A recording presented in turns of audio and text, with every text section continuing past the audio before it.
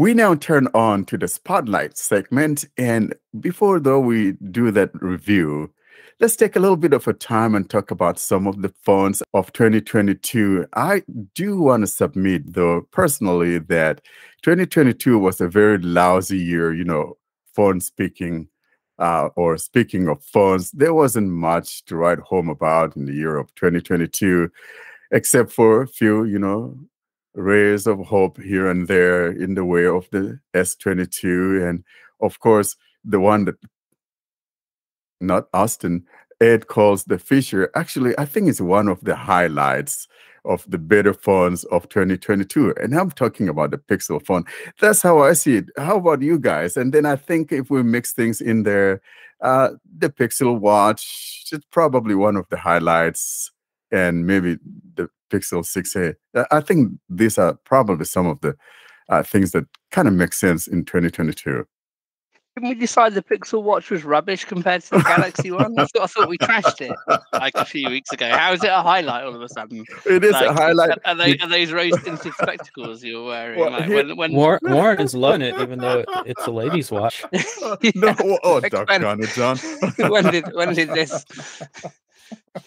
Well, Warren will love everything pixel rated. So, well, here's why I think that the Pixel Watch stands out, because it looks different than any of the other watches out there. Either some of those are either square looking or whatever, but they take a different approach, and that dome shape makes it stand out of all the watches out there. So that's the one thing that makes it sits out there as a distinguished tech.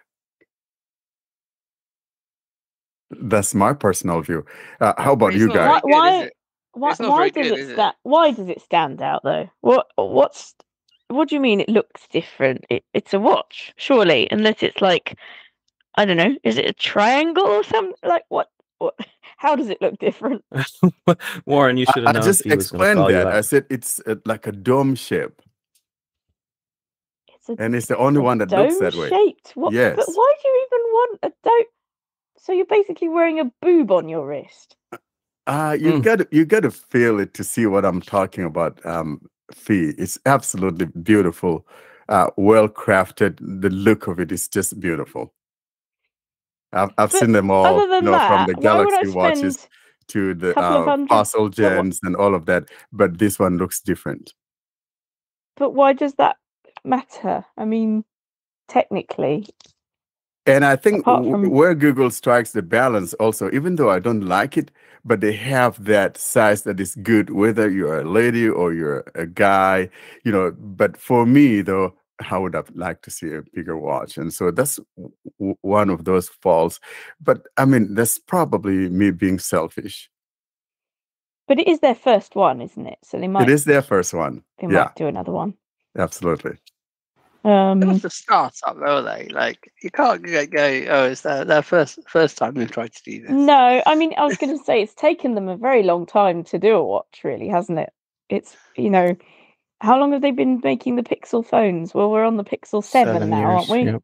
Yes, it has taken them a long time. You know what? They were supposed to start in 2016. And everyone thought they were going to, and then it didn't happen. Instead, we had something from LG called the LG Sports or something like that, and it just faded out of memory until they returned this year. Yeah, and they can't say that it was because of COVID, because COVID didn't happen until 2020. So no, COVID cannot be blamed here. No, I can't blame COVID on this one. Yeah, we're going to blame COVID that's going to happen in 4 years that nobody even knows about yet.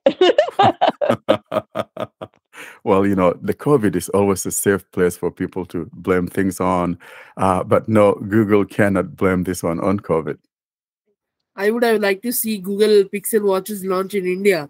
They have not launched this Pixel watch in India this year, at least. Yeah, I don't think I've seen them here as well. I've seen the Pixel Buds. Haven't seen the Pixel Watch. So. And let's be honest, you guys haven't missed it.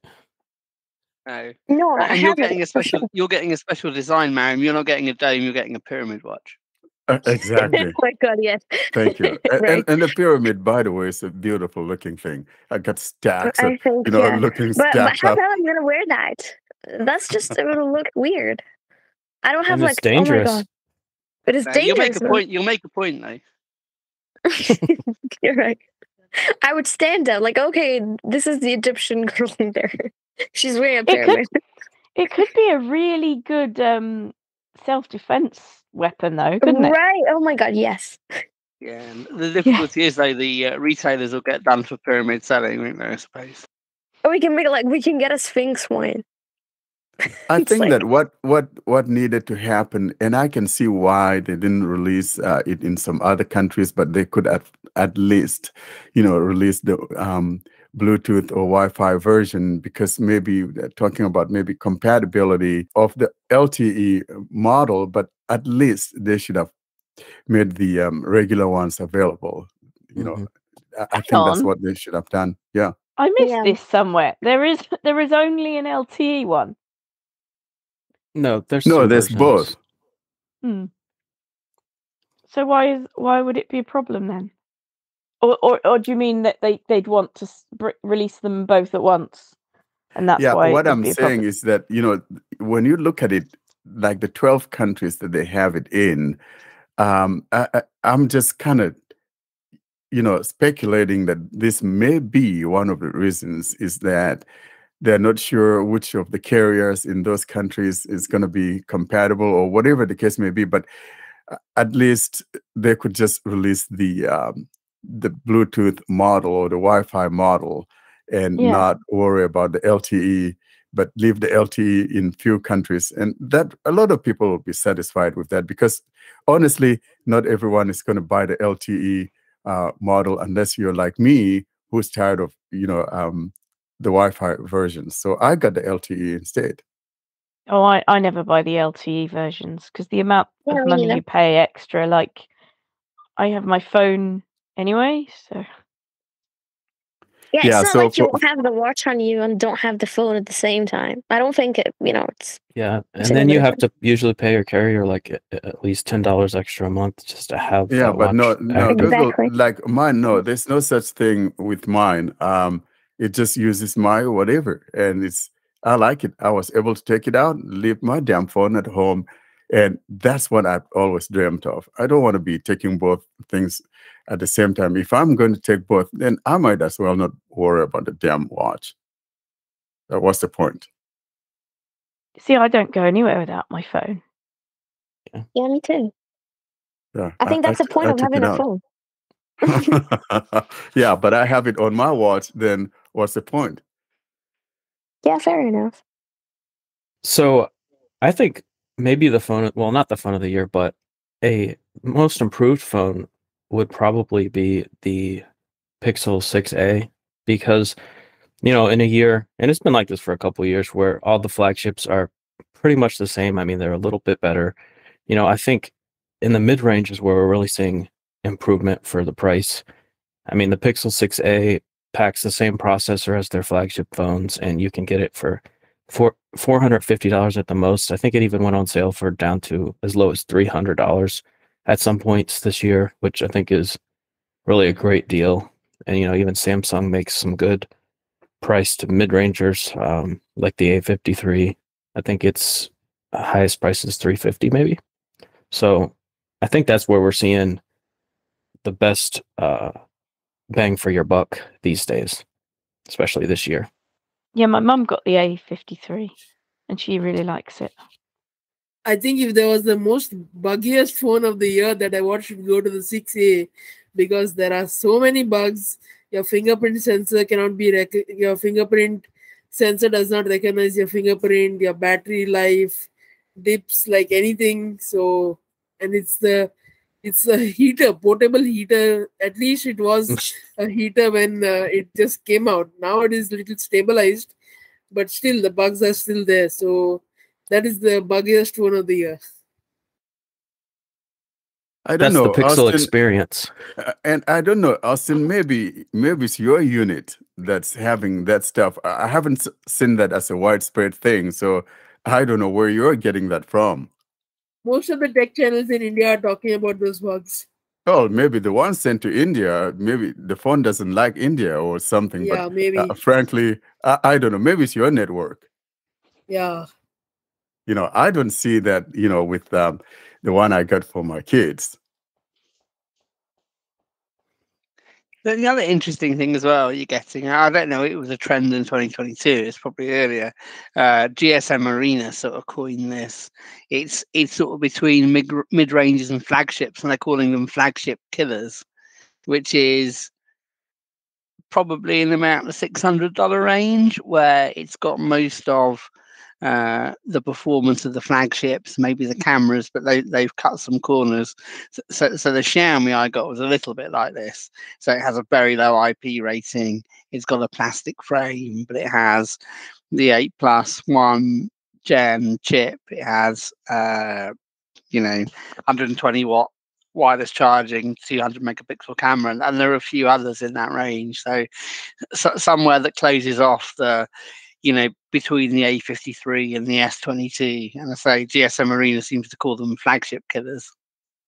Mm-hmm. I think the Pixel 7 falls in that camp. Just the regular 7, not the Pro. Yeah. I think it's the year of of mid-range phones, not flagship phones. And to be honest, as a Samsung fan, I haven't seen anything fancy from Samsung flagship-wise this year.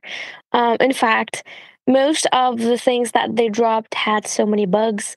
I remember reading a blog post about someone saying that they released the December update for the S21 Ultra and S21 Plus phones without the security the security patch for December, which was kind of funny to me. So I think it's more of a mid-range phones, and from what I'm seeing, the rumors and all that, the S23 the S23 is not surprising at all. It doesn't have anything fancy. So I think mid-range phones are going to definitely get the best ranking this year. And it is the year Sony gave a phone 2 years worth of Android updates. The Xperia Mark III's got Android 13, having come out on Android 11, which must be a first for Sony. Yeah, I think and Samsung this year, I think it needs to be pointed out, they've done a killer job. I mean, there's a lot of bugs and stuff, but as far as the amount of updates they've released for the amount of devices, they've done much better this year than they have done in the past. I mean, I've had my One UI 5 on my tablet for probably 2 months now, at least a month. And it used to be they wouldn't even touch the tablets until like the next year. So they've done a lot better with updates this year. I agree with you, John. But the thing is, you can put like as many updates as you want. But the problem is, you should put out updates with not having bugs. So I think, and it's going to be even harder fixing those bugs for all these phones that got the new update. That's what I'm talking about. Yeah, that's true. But I think people complain more about not having updates than they complain about bugs. So Samsung's just trying to cater to what the people want. I personally would want to wait for a whole year but not have bugs. That would literally make things take longer to accomplish. Like, we have bugs that I haven't seen since Android 6. I'm not kidding. Well, Miriam, girl, I had to break this to you, but you're not going to find such an update that will not have bugs. And it doesn't matter who it is coming from. And like John says, I think what people want is to be on the current OS iteration. And that's what people want, to be honest. Bugs, and sometimes it depends on who you're talking to. Some people don't give a rat. But frankly, I think Samsung has done a killer job this year. And also Sony, kudos to Sony for actually doing better this year than the previous years. And Sony, if you're hearing BAU salutes you for doing a good job this year. I think this year the technologies that improved were the camera, which now there's the X80 Pro, which is coming out with a 1-inch sensor. The megapixel war has started. The fast charging has really, there is going to be a phone which is coming with 240-watt fast charging. So that is really exploding and improving this year. But I would like to see some work being done on the battery technology. So like you charge your phone once and maybe it would last a week, maybe have these graphene batteries that they were talking about some years back. So I would like to see some work being done on the batteries next year. And another bad trend that is coming next year is one of the company is launching phones with RGB. So imagine phones with RGB at the back of it. Here we want to reduce heat from the mobile, and RGB is going to contribute a little bit of heat, no, although not much. But RGB on phones, I mean, you could do something better than that. Can you tell us what that is, RGB, please, Austin? RGB is red, green, and blue lights. So there are those blinking lights at the back of the phone, and the whole phone's back or edges of the phone's back are covered with blinking lights. It's just cool. Anyone remember the Christmas tree phone we talked about? Yeah. I think that was the Nothing Fee. Remember that Nothing phone? Yeah. This is obviously not catered to blind people, but like it'll give you you can customize it so it'll light up a certain color if it's a certain notification from a certain app and that sort of thing. I like that. That sounds interesting. Yeah, it is cool. Who puts their phone on the table upside down? What's the point? Well, Austin, you would if you had LEDs on it. Austin, you talked about battery, and I think that the final way to solve this battery thing is what the Europeans are thinking, returning us to those removable batteries. And frankly, I don't care until we really get the technology right. Battery will always be a problem. And like I said, we could have 10 years of OS support, but if the battery is not going to last, what's the point? So until we have a better technology for the battery, it will always be a problem.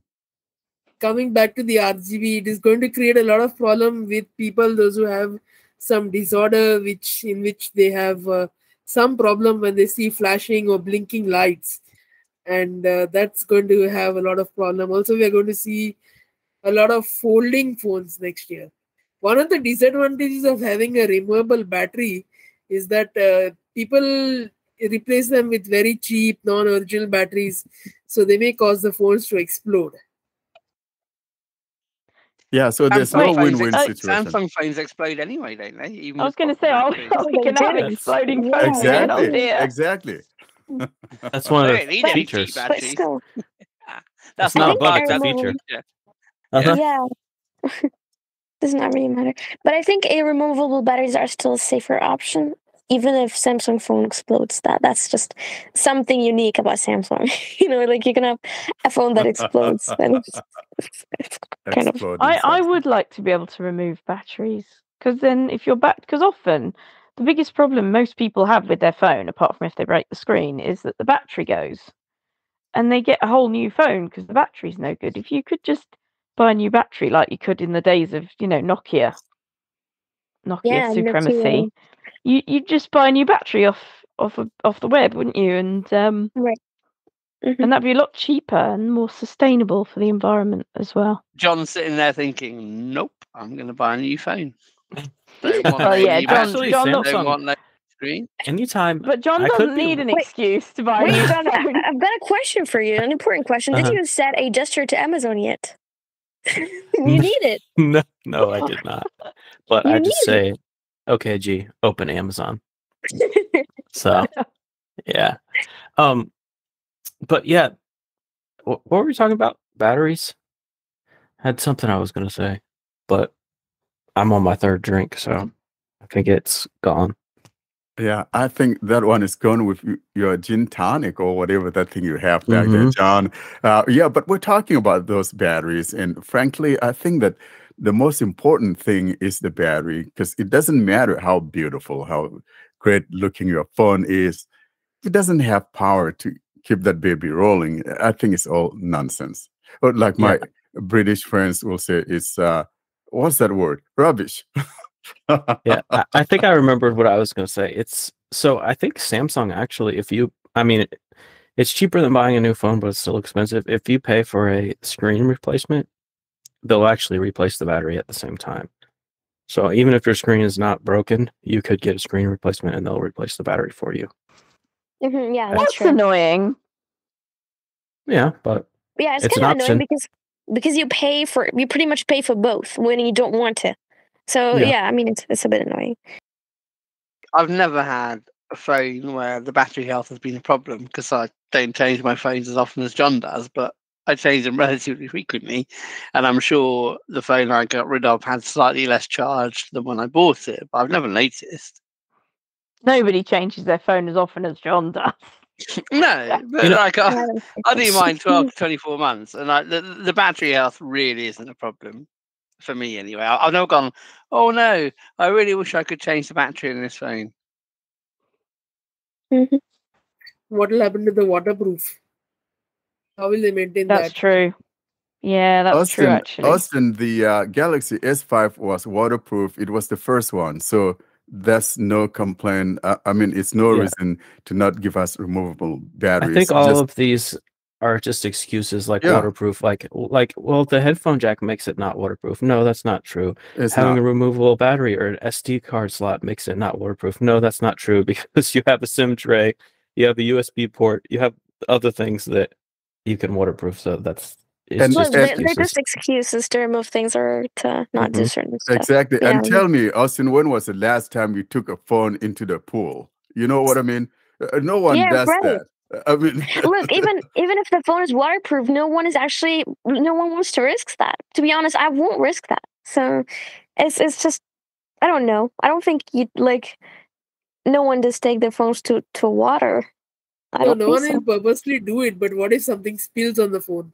yeah, but even at this point, yeah. even something spills on the phone, frankly, it's not going to get in there because it has a battery. Yeah. They'll have seals around it. So that Mhm. is not the problem here. The problem is that these companies are just being so greedy. And thanks to the European Union, they're getting them to make changes. And I love that. I want to see that happen.